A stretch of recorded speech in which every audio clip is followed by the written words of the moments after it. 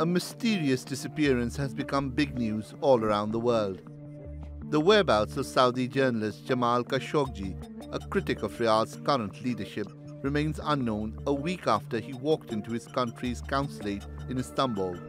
Turkish authorities fear he's been murdered, but it's comments from their strong ally, the United States, that might worry the Saudis the most. I am concerned about it. I don't like hearing about it. And hopefully that will sort itself out. Right now, nobody knows anything about it, but there's some pretty bad stories going around. I do not like it. It's the latest strain on the alliance between the House of Saud and the White House.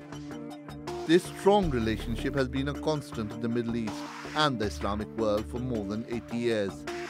Critics say Washington has turned a blind eye to Riyadh's repression at home and financing of terror groups and repressive governments in return for the flow of cheap oil.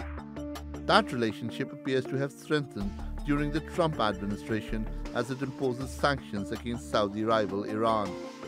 But disputes over the price of oil have led to blunt remarks from the US president. And I love the king, King Salman, but I said, King, we're protecting you. You might not be there for 2 weeks without us. You have to pay for your military. He made the remarks as his administration pressures Saudi Arabia to increase oil production and decrease prices ahead of November's congressional elections in the US. The Saudis have since increased their output. But with the US now weighing in over Khashoggi, is it a sign that Washington's view on the Saudi leadership is changing? Or is it merely lip service that won't have any impact on their relationship?